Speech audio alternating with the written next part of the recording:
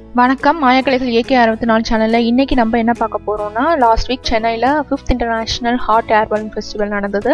அங்கே நாங்கள் போயிருந்தோம். அதோட ஃபோட்டோஸ் அண்ட் வீடியோஸ் தான் நீங்கள் இப்போ பார்க்க போகிறீங்க. உண்மையிலேயே கிட்ஸுக்கு ரொம்ப என்ஜாய்மெண்ட்டான ஒரு இடம் தான் சொல்லலாம். நாங்கள் ஏற்கனவே ஆன்லைனில் ப்ரீ புக் பண்ணி வச்சுருந்தோம். இதான் அதோட என்ட்ரி பாயிண்ட். அந்த புக் பண்ணி வச்சுருந்தது நம்ம மொபைலில் காமிச்சதுக்கப்புறமா நம்மளுக்கு இந்த மாதிரி டேக்ஸ் கொடுக்குறாங்க. அந்த டேக்ஸ் இருந்தால் தான் நம்ம உள்ளே போக முடியும். உள்ளே பார்த்தீங்கன்னா எக்கச்சக்கமான ஸ்டால்ஸ், கிட்டத்தட்ட 40-50 ஸ்டால்ஸ் இந்த மாதிரி இருந்தது. ஃபஸ்ட்டு இருக்க ஸ்டால்ஸ்லாம் சில்ட்ரன்ஸ்க்கான கேம் ஸ்டால்ஸ் மாதிரி, சின்ன சின்ன கேம்ஸ் தான். அந்த மாதிரி கேம் ஸ்டால்ஸ்லாம் இருந்தது.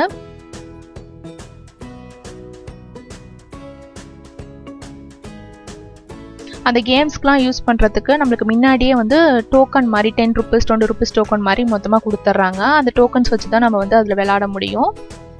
இதான் அந்த டோக்கன். நாங்கள் சும்மா ஒரு 100 rupeesக்கு தான் டோக்கன் வாங்கினோம். ரொம்பலாம் வாங்கலாம். ஏன்னா ரொம்பலாம் கேம்ஸ் ஓரளவுக்கு கொஞ்சம் பெரிய பசங்க தான் விளையாட முடியும். ரொம்ப சின்ன பசங்கள்லாம் விளையாடுற மாதிரி இல்லை. சின்ன சின்ன கேம்ஸ் தான் இருந்தது. அதுலேயும் ஒரு எக்கு கேமு, அப்புறம் இந்த அனிமல்ஸோட மவுத்தில் கோலி கொண்டு போடுறது, இந்த மாதிரி கேம்ஸ்லாம் என் பையனும் வின் பண்ணான். நாங்கள் உள்ளே போனோடனே அந்த டோக்கனை கொண்டு போய் ஃபஸ்ட்டு கொடுத்து நம்ம பாரம்பரியமான இந்த கொடராட்டினத்தில் தான் என் பையனும் என் ஹஸ்பண்டும் ஃபஸ்ட்டு ரைட் போனாங்க. காஸ்ட் வைஸ் பார்த்தீங்கன்னா கொஞ்சம் அதிகம் தான். இந்த ரைடுக்கே 50 rupees டோக்கன் நம்ம கொடுக்க வேண்டியதாக இருந்தது.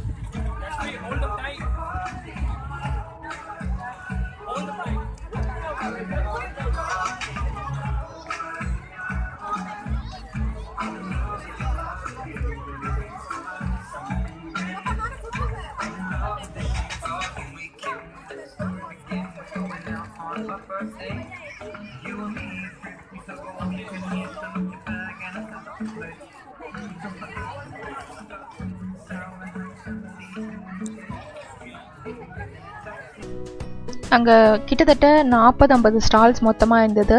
ஸ்நாக்ஸு, அப்புறம் கேம் ஸ்டாலு, அப்புறம் ட்ரெஸ்ஸு, அப்புறம் ஈட்டபிள் ஐட்டம்ஸ் அப்படின்னு நிறையா ஸ்டால்ஸ் இருந்தது. 40 to 50 ஸ்டால்ஸ் இருந்தது. இதான் அந்த ஸ்டால்ஸு ஓவர்வியூ மாதிரி பார்த்துக்கோங்க. நல்ல பெரிய இடம். அப்புறம் நாங்கள் பாப்கார்ன் வாங்கினோம். அந்த பாப்கார்ன் ஸ்வீட்டாக இருந்தது. இந்த பாப்கார்ன் கேரமல் பாப்கார்ன் அப்படின்னு சொல்லிட்டு நல்லா இருந்தது. அப்புறம் நாங்கள் டெத்தரிங் பண்ணுற இடத்துக்கிட்ட வந்துட்டோம். ஆக்சுவலாக நாங்கள் டெத்தரிங் போகல, பலூன் டெத்தரிங் நாங்கள் போகல. நாங்கள் சும்மா வேடிக்கை மட்டும் தான் பார்த்தோம். ஃபஸ்ட்டு 2.0 அந்த பலூன் தான் பாருங்கள். அந்த பலூனை பார்த்தோன்னே பசங்களுக்குலாம் பயங்கர சந்தோஷம், பயங்கரமாக கற்றுனாங்க. நாங்களாம் ஐடென்டிஃபை பண்ணுறதுக்கு முன்னாடியே பசங்களாம் 2.0 அப்படின்னு சொல்லிட்டாங்க.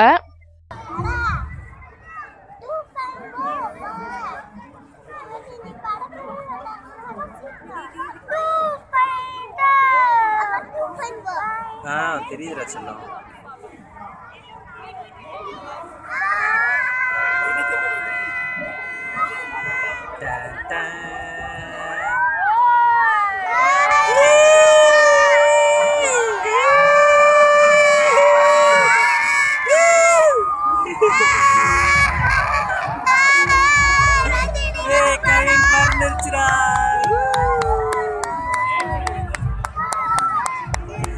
கவின் எப்படி இருக்கு? இந்த பலூன்லாம் கிட்டத்தட்ட எல்லா பலூனும் ஹாட் ஏரில் மேலே பறக்கிறதுக்கு 1 to 1.5 hours மேலே ஆயிடுச்சு. கரெக்டாக பார்த்தீங்கன்னா ஒரு 30 to 40 feet தான் அது மேலே போகுது. அதுவும் ஸ்ட்ரெயிட்டாக தான் போகுது. ஒவ்வொரு பலூனையுமே ஒவ்வொரு காரில் வந்து ஒரு பெரிய கயிறு வச்சு டைப் பண்ணியிருந்தாங்க. பலூன் டெத்தரிங்க்கு வந்து 2300 சார்ஜ்னு சொன்னாங்க. ஆனால் வந்து 2300க்கு அது ரொம்ப மேலெல்லாம் போகலை. அதுக்கு மேலே போனாலும் அந்த நம்ம சென்னை சிட்டிக்கு அதை கண்ட்ரோல் பண்ணவும் முடியாது, மேனேஜ் பண்ணவும் முடியாது.